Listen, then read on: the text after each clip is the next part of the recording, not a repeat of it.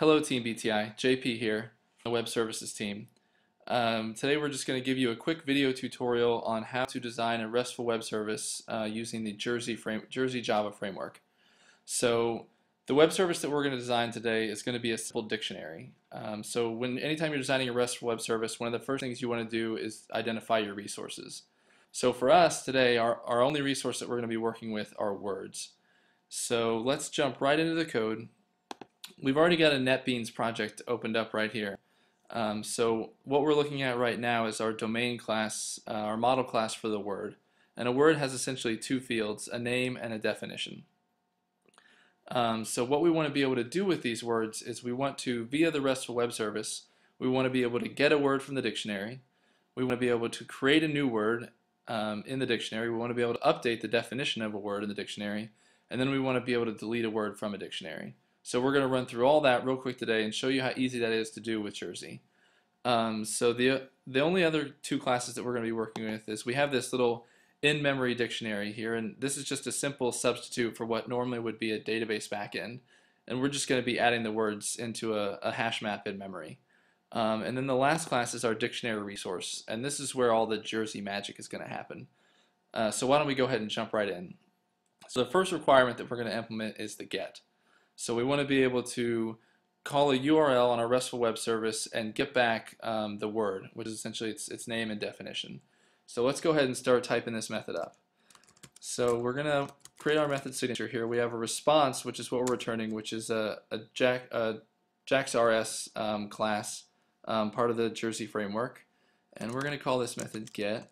And we're going to start off with an annotation here, which is also part of the Jersey framework, identifying a path parameter. And we're going to have a string, which is the name of the word. So then what we're going to return, so first we want to retrieve the word from the dictionary. So we're going to call word equals dictionary dot get word, and then we're going to give it the name. And so now we have our word. So then we're going to construct our response. So we're going to say return response dot OK word build. And so this method is going to construct a response that uses our word and sends that back. So we need to add a couple annotations up here that are part of the Jersey framework.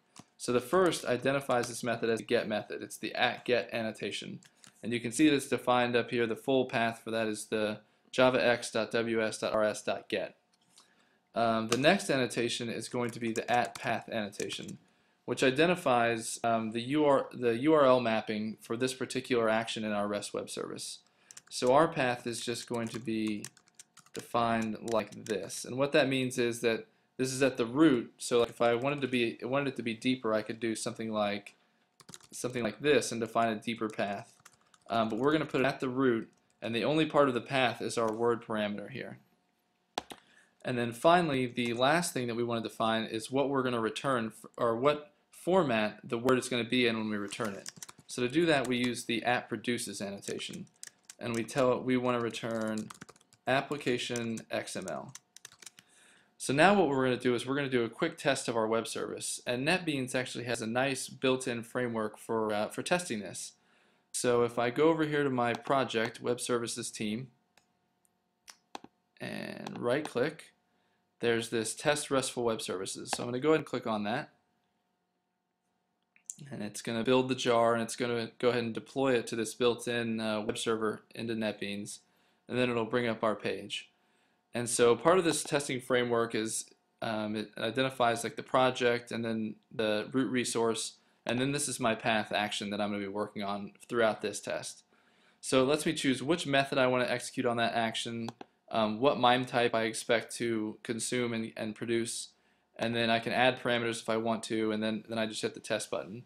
So we have a couple words that we've initialized the dictionary with using our in-memory dictionary class. So we've used some standard Java collections. So we have one in there which is a set. So let's go ahead and look up this word.